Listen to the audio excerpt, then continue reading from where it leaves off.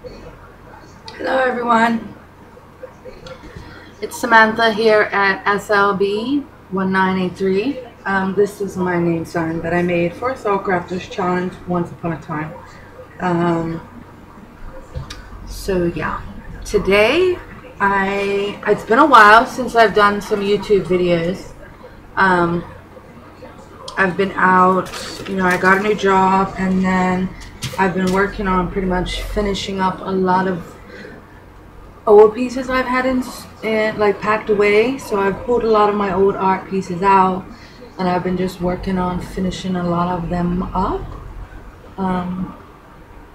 Yeah, but today I think I want to work on some polymer clay projects. I've seen people working on them like online on YouTube, and I just thought it would be something pretty cool to like try to do. So I went and I got some, it looks like Primo Sculpty accents, and this is a translucent or transparent. So that's different. And I also purchased two other ones. These are like Sculpty Souffle. I don't know if you can see that. One is a concrete gray, and the other one is a latte. And I also bought a few of these, I guess, Pearlex powders. I got the Reflex Violet. That's this one.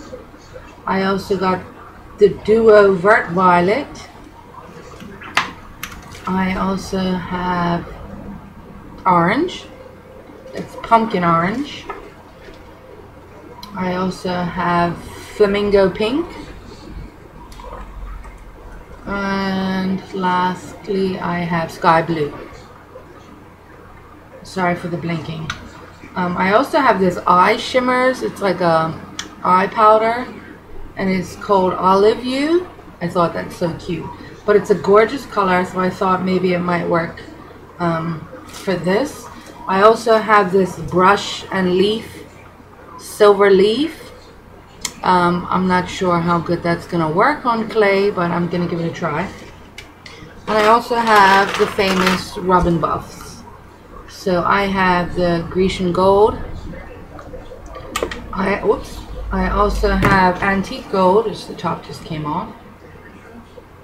It looks like it's broken. And I also have Spanish Copper. So we're gonna see where we go with that. So this is gonna be my first time using clay. I've never really used clay before, but I have used, I don't know if you guys heard of plaster cloth. So I recently purchased these molds when I went and got the clay. Let me just go grab those.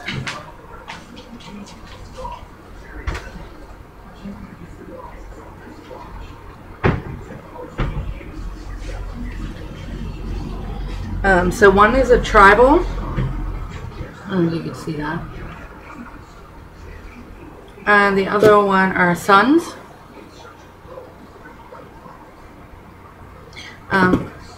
So before I used them for the clay, I decided to let me just experiment with my plaster cloth, which looked like this.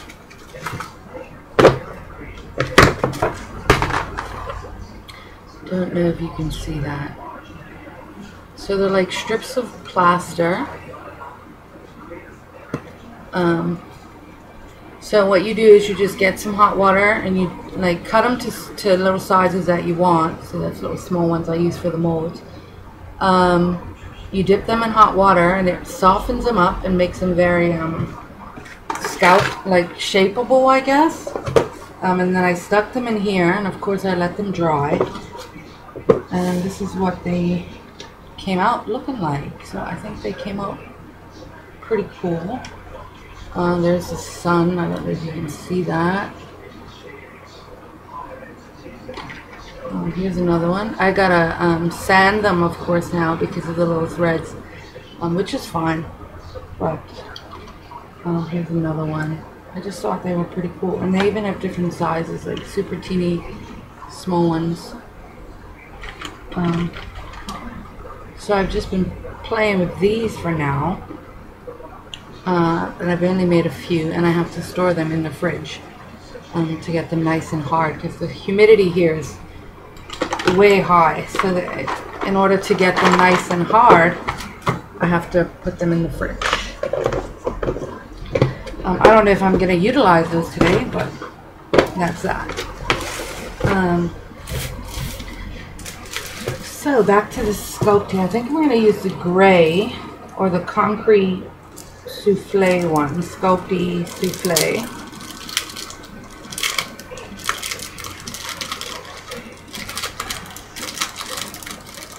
And I pulled out a whole bunch of my stamps that I'm going to use.